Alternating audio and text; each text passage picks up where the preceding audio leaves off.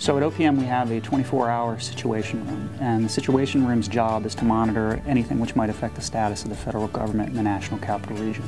When we have an event like a snowstorm which is approaching the region, we're very much on top of it and working with our partners and looking at the storm as it approaches. One of the primary means that we get that situational awareness is to work very closely with our federal, state, and local partners. The conduit for that is what's called the Council of Governments conference call. In that conference call, we typically have over 200 representatives from a variety of our partners, from the National Weather Service to the Departments of Transportation for the region, to all of our public transportation providers, including WMATA Bus, WMATA Rail, Amtrak, VRE, and even regional bus services. We have representation from the power companies, such as Virginia Power and Pepco. We even have law enforcement and school districts there as well. So it's through this avenue that we get the latest and greatest information associated with the storm, and it allows us to make timely decisions.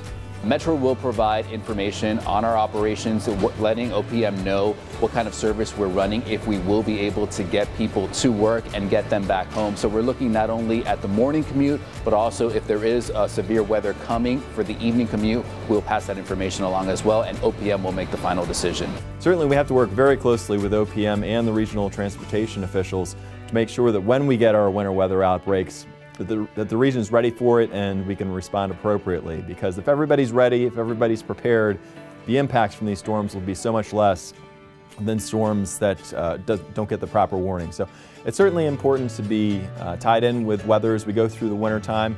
Weather.gov/Washington/winter has all the winter information for the next few days, out through 7 days, everything from accumulation numbers when we're closer in, to the threat caliber of how big a storm might be out there here 5-7 days from now.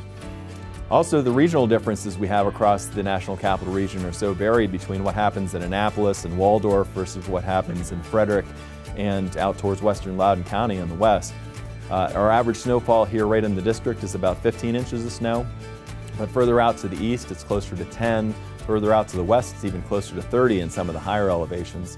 So just because it's not snowing right where you are and maybe the rain-snow line is a little bit further to the west, the impacts for what's going on in the city and what's going on further to the northwest can be quite a bit different, especially here in the Mid-Atlantic. We live in a region of 6 million people, and for more than half of us, we live in one jurisdiction and we work in another.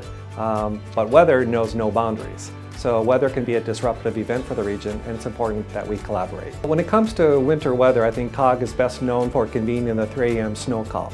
But let me just take you a step back, and what happens some days before that 3 a.m. call is we get the forecast from the National Weather Service, and that goes to the transportation planners. We call that MATOC. Then, when the National Weather Service has a more precise forecast and forecasts on accumulations might happen that affect the commute, that's when OPM and COG initiate a snow call. So MATOC is a joint program between Maryland DOT, Virginia DOT, DC DOT, and WMATA. And we basically make sure that their centers, their operation centers, are coordinating, communicating, sharing information so that when things occur on either side of the river, the borders, that everybody knows what's going on. When we have severe weather, that presents a lot of challenges. So we actually have to reach out to our maintenance counterparts in the DOT sector, and we have to bring those folks together and look at their mobilization plans, look at the forecast that the National Weather Service has put out, and have a discussion. Is this event going to be a severe event, a moderate event, or a minor event that we can get through pretty easily? It basically allows OPM to have a direct line of communications with the area DOTs as well as the area transit operators. So OPM is a great partner for the district. We work together in pretty significant ways, especially when there's going to be a significant event that will affect traffic, commuter traffic especially, or motorists in general.